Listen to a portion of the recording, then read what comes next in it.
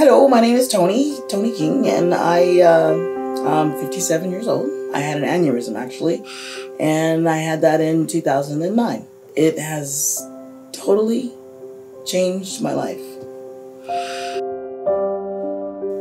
When I first had my aneurysm, I don't remember a whole lot. It was the night of my 45th birthday.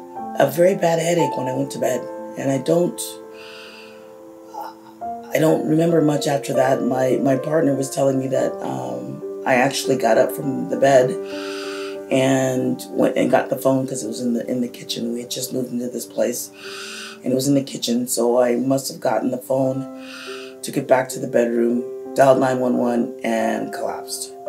When the paramedics got there, it was like 2 o'clock in the morning, I think, and everybody was asleep, so they were banging on the door, and my partner went and answered the door, and they said that somebody had called 911. She said no and sent them away. When she came back down the hall, she said she heard me breathing, and it didn't sound right, so she went and got the paramedics again, and they came in. She rolled me over, and I was laying on the phone. I ended up having to go to Vancouver and having the surgery. That's when they found out that it was an aneurysm. It was in the brainstem, and that affected my eyesight. It affected my cognitive ability. My short-term memory is awful. I can tell you what happened, 20, 30 years ago, but I can't tell you what I did yesterday. And when I got home, I had a lot of pain. Chronic pain in my head and neck from all the surgeries that I had. I must have had 3 or 4 surgeries. And that was very hard on me, on my partner at the time, and my son. My son was 3 at the time. My wife couldn't do it anymore, so we became a statistic of brain injury, and my marriage ended.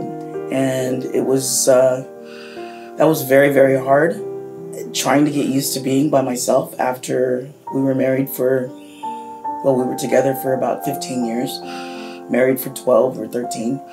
It was very hard to try and figure out, what am I going to do now? My wife and I and our son came up here in 2009. No, I'm sorry, 2007.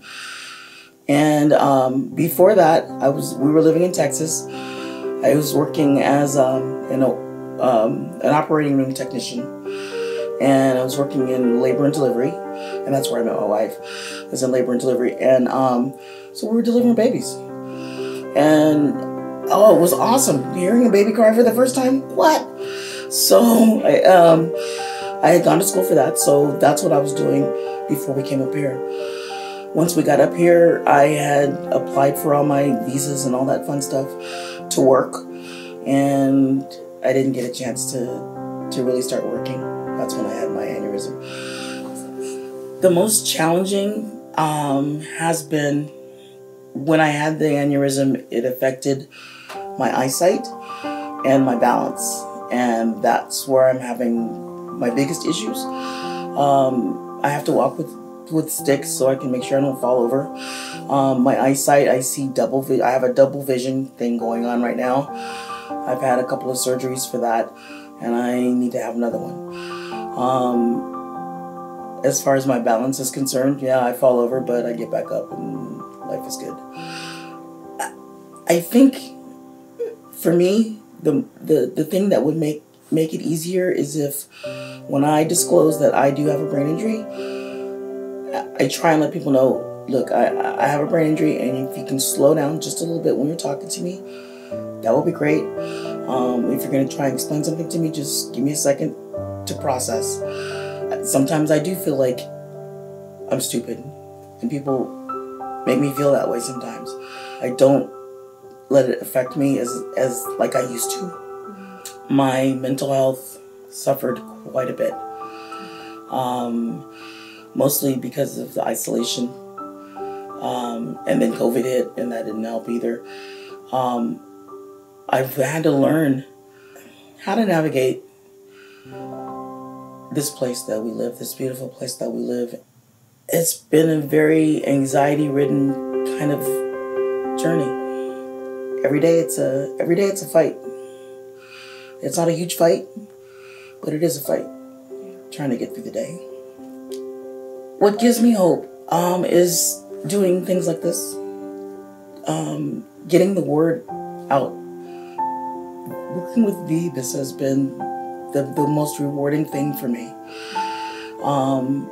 And talking with people and doing these interviews and